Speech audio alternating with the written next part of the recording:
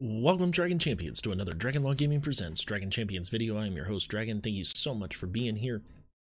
If you are new around here, hit that subscribe button, hit that notifications bell so you don't miss a thing. Let's get on to today's topic. Today's topic is faction tier list. So if you are interested in seeing a top tier list for characters, I'll be having that come out here in a few days. But right now, let's talk about faction tier list. Now, I'm going to just get to the chase really quick on this. Best factions, I'm just going to give you my list right up front. Goblins are number 1. Pride is number 2. Followed by humans. Then probably orcs, elves, and pandas. So that is basically the order, and I want to go ahead and take them in turn and explain to you why I think that these are the way to go. Once again, goblins, pride, orcs, humans, elves, and pandas for factions. Now some people are going to say, whoa, slow down. What about elves and how good Thelana is? They are quite good. The fact is that, you know, we'll get into the reasons why I've listed them in this order. Primarily, when you're looking at factions, I want to look at synergy and how good the synergy is between the characters. And really, to be perfectly honest with you, the synergy is fantastic between the goblins. The goblins are just amazing. They beat just about everything except for Slinger. To be perfectly honest with you, when it comes to arena, when it comes to hard mode. In fact, I have recently completed hard mode tower, and now I can auto it, as you can see right here. And I did that primarily with my goblins. Goblins made it so much easier to get through. Obviously, when we're looking at goblins, you're going to need General Murdoch, Dr. Frank, Instructor Gorham, Major Shot, and Adam. That is the primary team for goblins, in my opinion. That's the team I've used now for several months. Absolutely fantastic team. Great overall synergy. Gorham and Adam really make this team go, along with General Murdoch, and then Frank, of course, with his healing of his shields. Just absolutely fantastic. 350% of magic damage to shields of all allies. Oof. Love myself some Dr. Frank. And then, of course, Major Shot. Some would say, why Major Shot instead of, you know, Major Shot? Primarily it's here.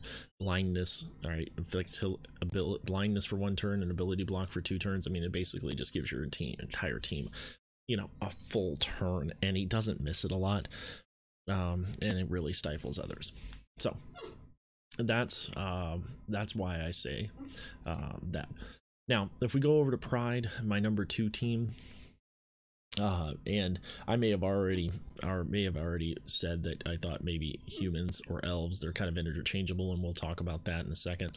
But Pride, the reason why I put Pride here is that they have 2 healers, Roxy and Renara, but primarily because I put them in here as number 2 because of Hera's lead with Salvador.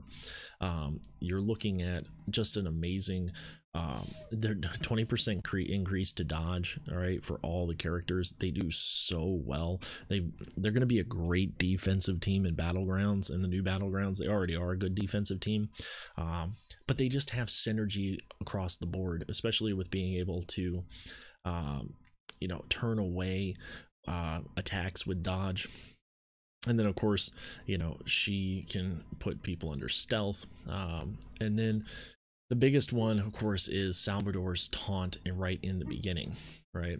So he gains taunt right in the beginning of the turn, and I believe that's because of Hera, right? Let's see, where is it? Right, Pride fighters and tacticians, right? All Pride defenders gain taunt for 2 turns, right? So that just in and of itself is really, really nice. So Salvador gets a taunt right off the bat. And then, of course, if you add Renara, of course, can, you know, res people. Now, you in this faction, of course, you have Kagi and Boris that do really, really well together. Their synergies are fantastic. And then, of course, Revel really doesn't play much of a factor in this team. The team I generally put together when I'm playing them is Hera, Bori, Kagi, Salvador, and Roxy. Very, very good. And then you have Yogi and Bori and the Trickster. I haven't really messed around with them a whole lot, but they do pretty well.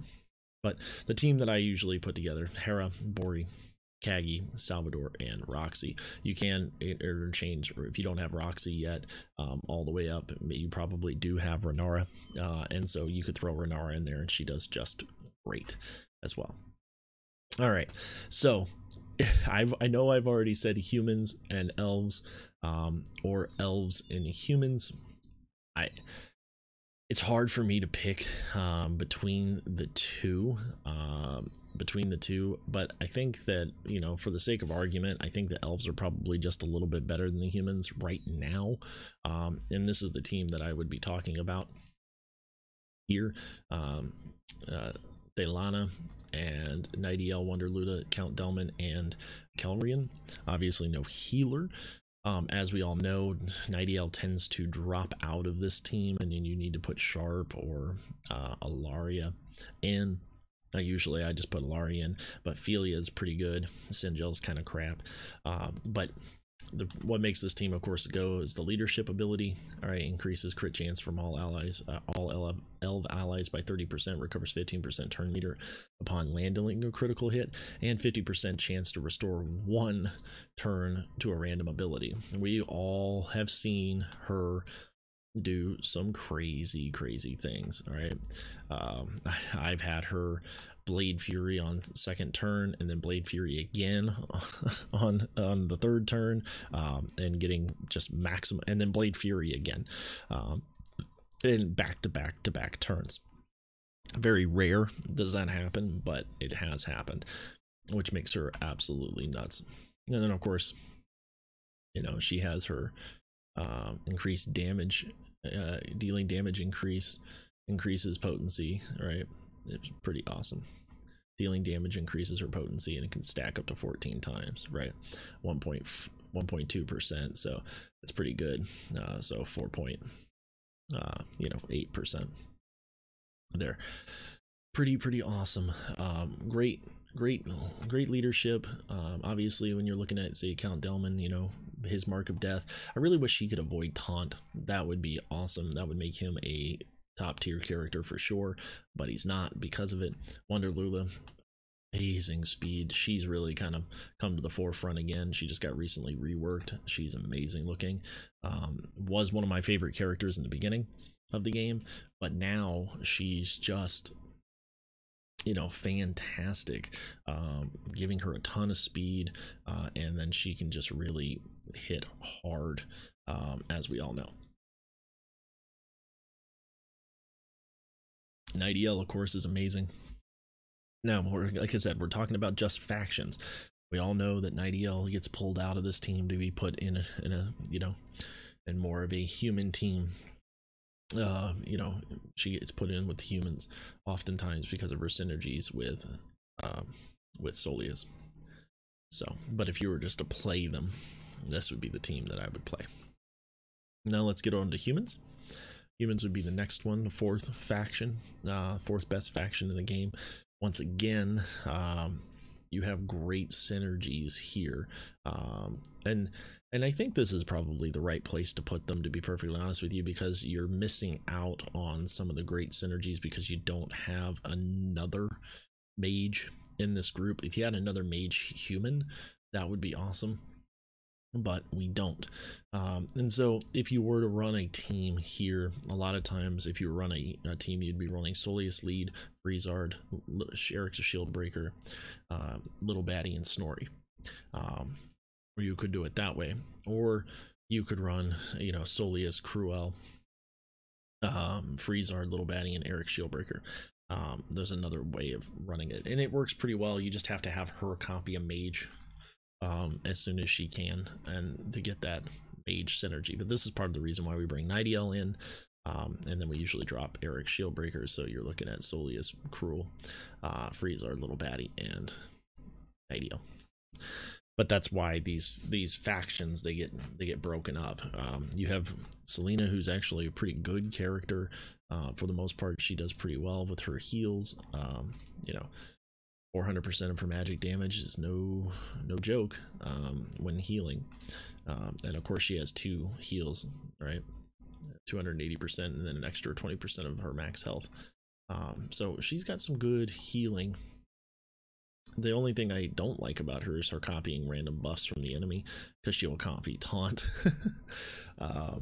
When she copies taunt onto herself, then she just gets slaughtered. But female Harry Potter is pretty fun, so that's why they're number 4. Let's click over to orcs now. We all know the importance of orcs, but the issue with orcs is that none of them really work together. They're not really put together except for in the beginning of the game. When you're leveling up, you want to get Soleus as soon as possible. So what do? You level up your orcs. The problem is that once you get towards the end game, you're not using any of these characters with themselves. You're not using them with orcs. So even if you were looking at your original team, Rantham, Trumgar, Mortham, Mar, and Corkum, right? That's a fine team. The problem is that your best characters, Trumgar, Hard Orc, Zera, and Mordoom, are all used in different characters, different places.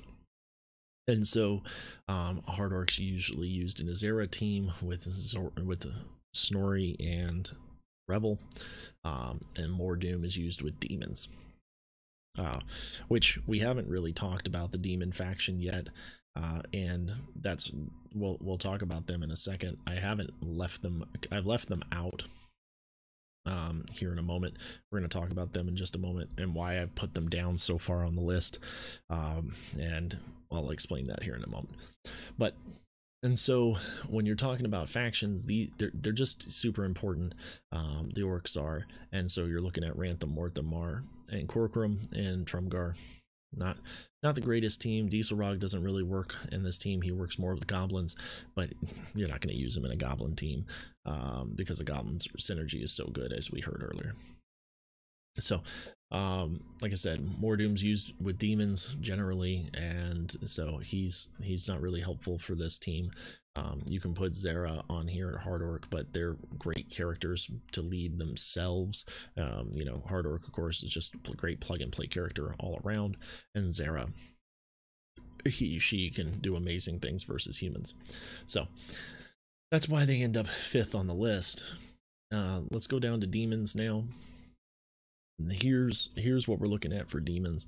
We do have one of the best leads in the game for demons, but it's also one of the best just overall leads in the game, because it recovers turn meter, gives turn meter to teams. We do have buff coming to the game, and this may change how I feel about demons at the present moment.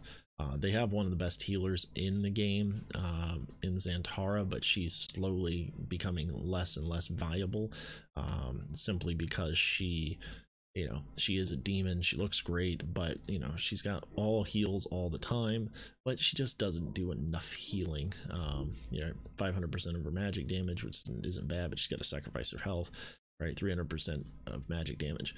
So she does well. They have a great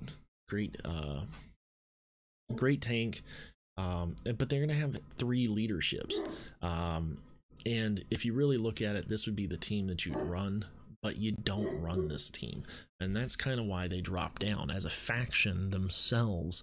They need Mordoom to run, and what you're finding is that they're slowly dropping out of the meta as Thelana is coming up, but even Thelana is not being used with her faction. She's being used very similar to how we did Slinger, and so that's kind of what we're looking at there. She's just being put in the main role because she's just amazing when she has her leadership and not so great when she doesn't.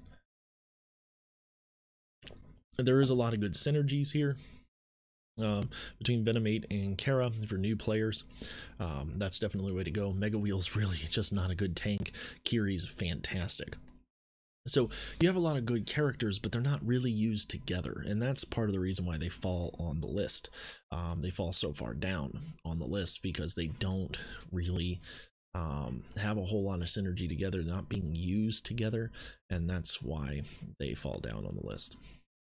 Last but not least, okay, maybe they are least, to be perfectly honest with you, but last and least are the pandas. As you can see, I've been working on my pandas, trying to get them up and do a lot of more play testing with them and working with them. This is my main account, by the way. This is not my test account. I don't know if I said that or not, but this is my main account. I am looking at, I'm almost done with Ren the Unseen.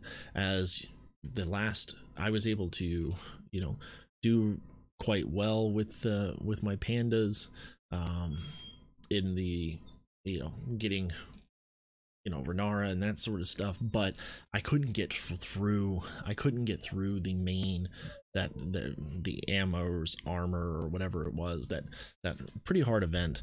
I got through the second one, the first one, but I couldn't get through the second or the third. They were too difficult for me. I started leveling up Ren the Unseen, and I actually got her to gear 10 the day after the event was over.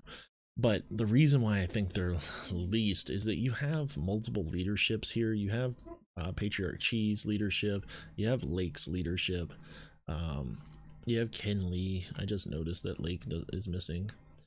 It's like he's missing a speed rune here.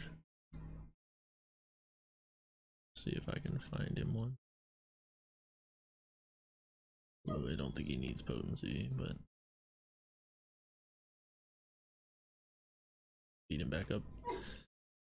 So his leadership's not too bad. All allies gain 1,000 penetration each time an ally counterattacks. He recovers 100% of his health. I don't even know why that last one's on there, because there aren't a whole lot of abilities to counterattack. They don't just gain counterattack. She gains counterattack and damage increase, and recovers 50% turn meter. And that same mechanic, Master Duo has that same mechanic with recovering counterattack as well, but nobody else does. And so I'm not terribly sure, you know, what the point is of these characters. Leadership here, he gains 30% max health. And so that's kind of nuts there, but once again, it's still not great. They have nothing that really just sends them over the top, and then when they're put up against other teams, they just tend to not do particularly well, even when they're geared out, even when they have other things going on. So that is where we're currently at. Sorry about the phone ringing there, but that is where we're at on the factions video. Once again, let's go through the faction list one more last time. Right, demons are your #1 faction in the game, Pride, and then after that, elves, humans, orcs, demons, and then pandas. Let me know if you think I got this wrong. Drop a comment down below. Hit the like button if you like it. If you're new around here, hit that subscribe button, hit that notifications bell so you don't miss a thing, and we will see you next time when gaming and the law intersect.